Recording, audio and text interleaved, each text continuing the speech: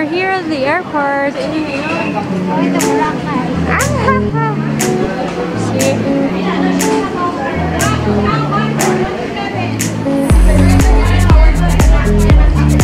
Are we gonna make it to Kaiser?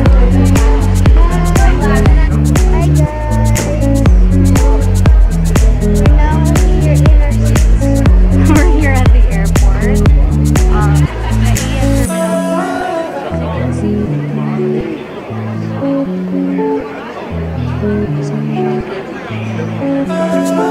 So we're going to Boracay because it opened again yesterday and we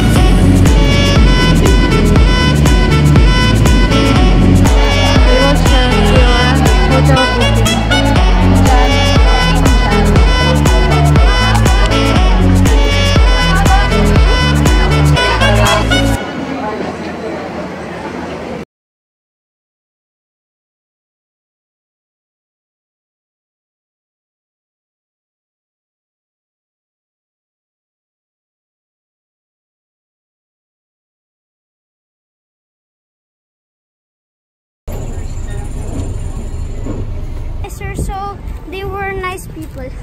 And thank you for transferring the money to us. So we're riding the ferry now after almost 5 hours. Oh my goodness. Just arrived here. Hi! What a day. So this is our room. We're supposed to have shared room and bathroom, but the manager was nice enough, heard our story and gave us our own room. So we just want to share what happened today because I think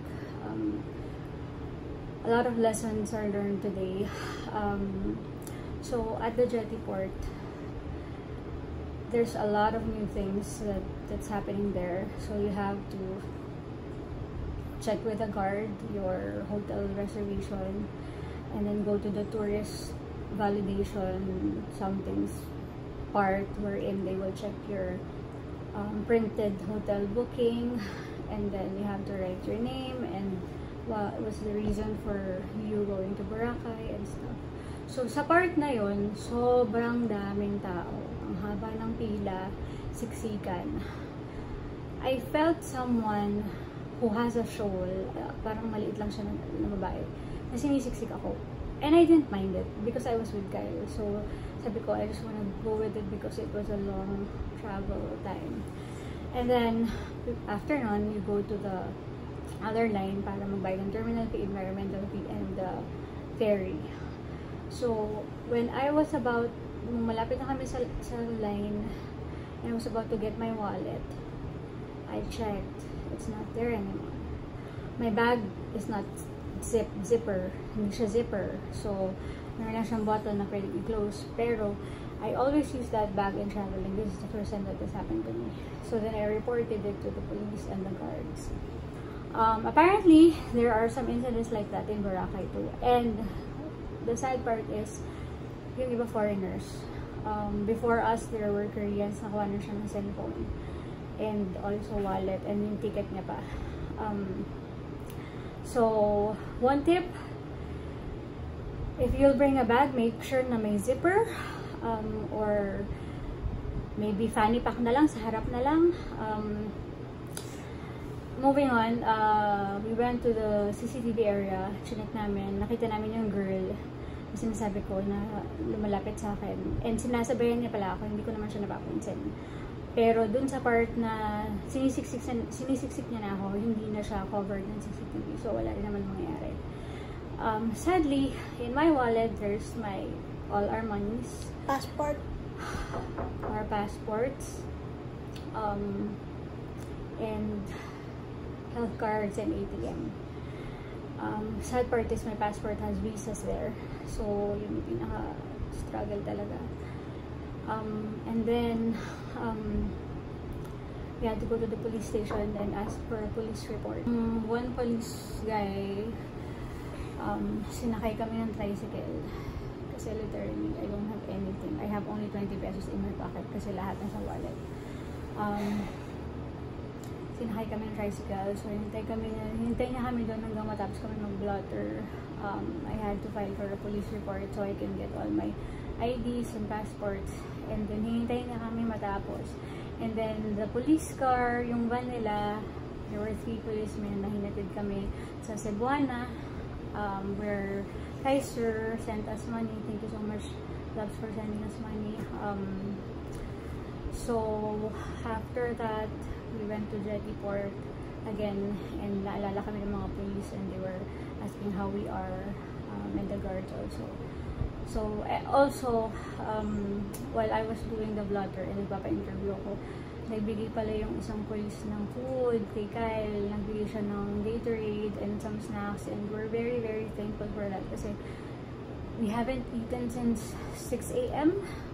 Sabi ko we haven't eaten any lunch. Yes, we didn't eat lunch kasi sabi ko kay Kyle we're gonna eat in Boracay kasi based on my timeline, ang alam ko before lunch sa Boracay na kami, but things happened. So, very exhausting. It's already, what time is it?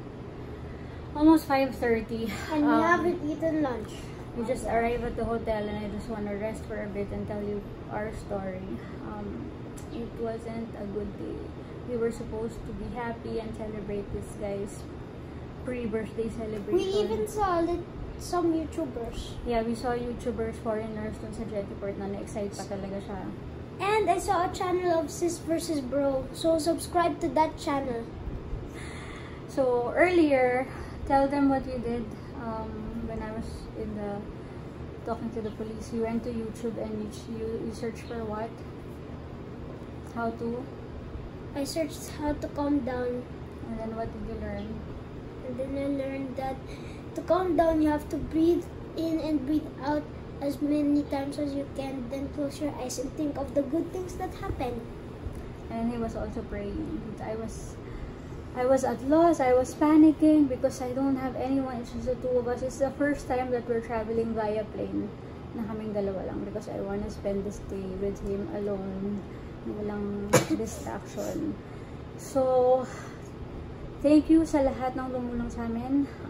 Thank you for the guards. Thank you sa lahat ng nag-message. Sobrang dami nag-message at nag-comment. Thank you so much. I didn't know na ang dami pa rin mababait na tao, but still, madami rin talagang masamang tao dyan sa labas. So, please be careful. So, magagabi na. We're just gonna maybe have dinner and sleep so that we can start fresh tomorrow.